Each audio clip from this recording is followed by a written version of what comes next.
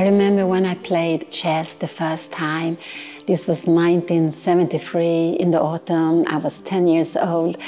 I have a brother who started to play in the club half year earlier, and I did everything my brother did. But when he went to the chess club, I said no. But half a year later, this first day of the season in September, I followed him to the club, and it was there when I played chess the first time. I didn't know how to move the pieces, I didn't know anything, but from the first moment, it was like magic for me. It was a little bit like the feeling you have when you start reading. A new word was discovered for me, and I loved it from the very first time. The first tournament I won was a tournament held inside the club, and it was when I was between 11 and 12. And because the first year was just about learning the pieces, how to speak together, to each other. And then when I was, after a year, I started to win some small tournaments in the club. When I was 12, I was even winning some tournaments outside the club too. I knew that chess would be my life. When I was 13, we had just played the Swedish school championship. And it was during a weekend, and I won my class for girls and boys age 13, 14. And it was a big surprise. I was an underdog. But I remember when I got the prize, we got the chess clock. And when I went to the podium to take my prize, I said to myself, this is something I will do my whole life in one way or another. If chess has involved sacrifices for me, in the beginning, I don't think so, because chess very quickly became very important to me. It was really my life. I really loved it so much. And of course, I met Juan Beyond, so I moved to Spain, and I could make a living together with him, traveling around. But of course, chess takes a lot of time, so this is what we were doing. I didn't have so much time for other things. And of course, when you decide to play chess at that time, this is 30 years back now, it was not so easy. It was not easy to make a living.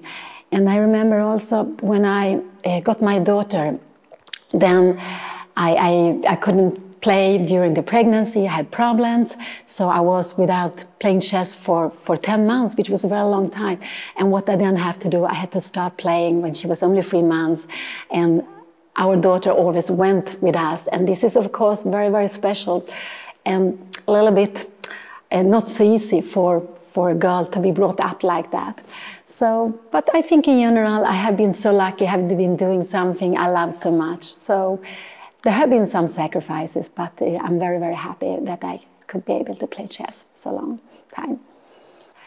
The status of chess in my home country, it's a little bit complicated, because Sweden used to be a very important chess nation. We had the Olympiad back in 1935. It was 3,000 people coming and watching. Sweden organized the 3 of the first 4 interzonal qualification for the World Chess Championship. We had Mr. Rogard, who was the FIDE president for almost 20 years. So for a long time, chess was very important. But you can say that the last 30, 40 years, it has become less important. And we have a problem that chess is not a sport in Sweden, it's not culture, it stands alone. So it makes it more difficult. And so I would also say that chess doesn't get the same publicity, the same recognition as other sports, and it makes it more difficult. So in general, if you look at the chess players we have at Sweden, there are some few who try to make a living from chess, but in general it's very, very difficult. So I would say that if you go down to Spain, you go down to France, Germany, in all these countries, Holland, chess has a better status than it has in Sweden. So I do hope that chess will become an Olympic sport. That would be an enormous difference to Sweden. And I also believe that chess now is becoming an e-sport, that will benefit Sweden a lot. And that more people will know about chess, and that it will become a bigger sport, both as an e-sport but also the classical way. When I heard about the format for the Battle of the Sexes, I was very excited. I was very curious, and I was very, very pleased to see that. And I think it's just a very lovely idea to have two teams.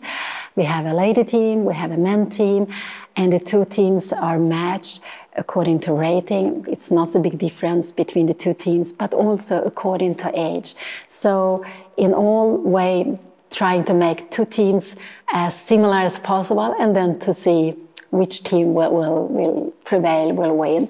And no, I think it's just fantastic. And also there is history, of course, behind this, because during the Gibraltar Chess Festival, there always have been a lot of social activities, which is so fantastic, so beautiful. And the highlight of the social activities was the Battle of the Sexes every Saturday. And then it was played with 6 players, 6 lady players, 6 men players. It was played on a big board. You had to run to press the clock, and it was just a big show. And now we're going to play this for real. So I think it's just very, very nice, very, very beautiful. And I'm very much looking forward to play this match.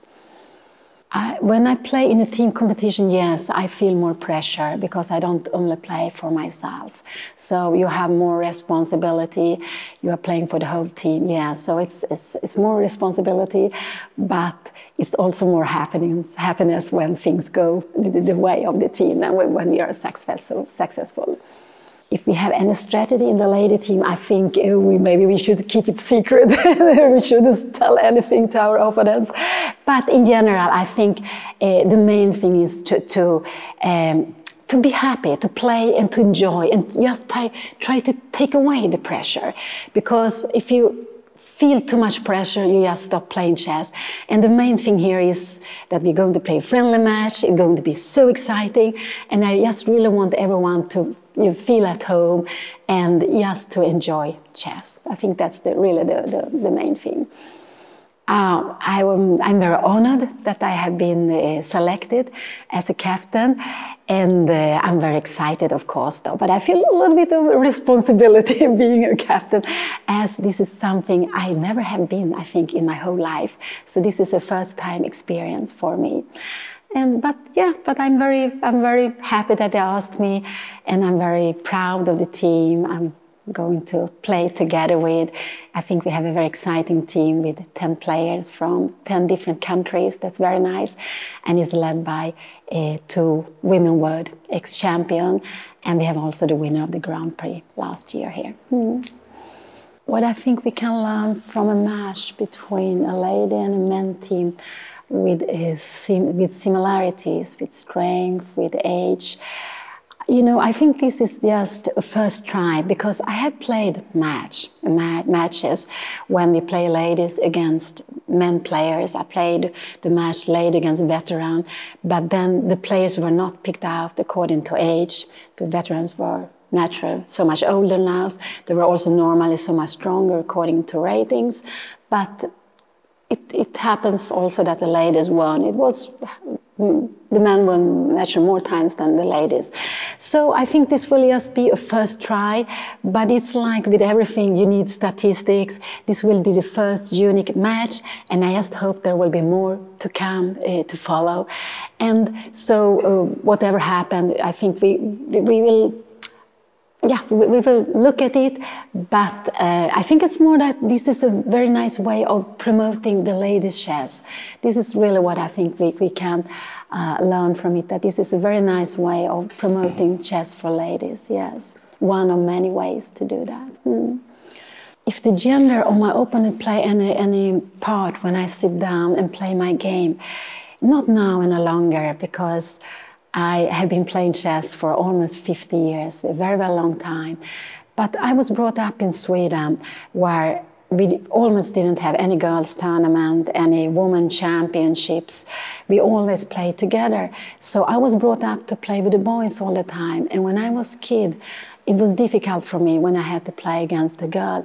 And it was not because it was a girl or a woman, but it was because I felt so much more pressure that I had to win against her, even if this woman or this girl had the same rating as a boy. So I always felt more stress when I was a kid playing against a girl or as a woman. But then when I was later on, especially the last 20 years, I played in a lot of women events. I played the Women World Championship several times, the Grand Prix, the European Ladies Championship. I played here in Gibraltar, where I also played against lots of ladies and other tournaments. And so for me now, it doesn't make any difference if I play against a woman or a man. What makes different is the player, who it is. Of course, I think as long as there's so few women playing chess, in general it's about 10% overall. That's a very small part. If you go to my country, we are 2.9% of all the active chess players. Is very, very low. And so as long as this percentage, the part of lady players so low, you need to give the ladies double chances. So that's why I think it's very important to still have tournaments where the ladies are very many together.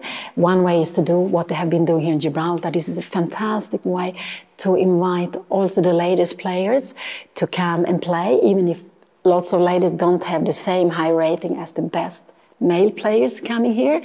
So what has been done here has been very generously for the ladies, very important. I think also we need to have tournaments where the ladies are in majority, or at least like here we are 50%. This is just fantastic. And that makes it very difficult. If you don't have ladies tournament, you can make it like here, but the easiest way is to have tournaments for ladies, then you get lots of them. And I can also see that in my country we have actually one girl tournament a year. And this girl tournament can have over 100 players. It's only once a year, it's a weekend, it's up to 20 years old, different classes. But when you have the same, it's a school girl tournament, when you have the same school tournament with the boys, the maximum who are playing are 30 players.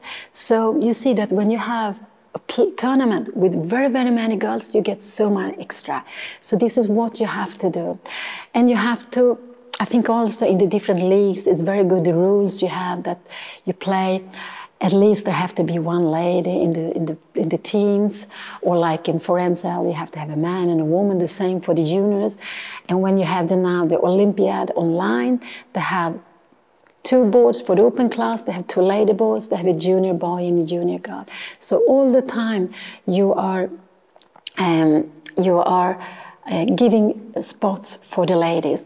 But I think it's not only about the tournaments, it's also about the arbiters, the organizers, the people working in the federations. We have to get women in the whole world, so that the chess world will not be only for one sex. It will be normal, like the society is. We have both women and men. So there are lots of things to do, but it's going on the right way. It's improving. So I'm very happy for that. Who is going to win this tournament? I am captain for the ladies team, so I'm sure we're going to win the tournament.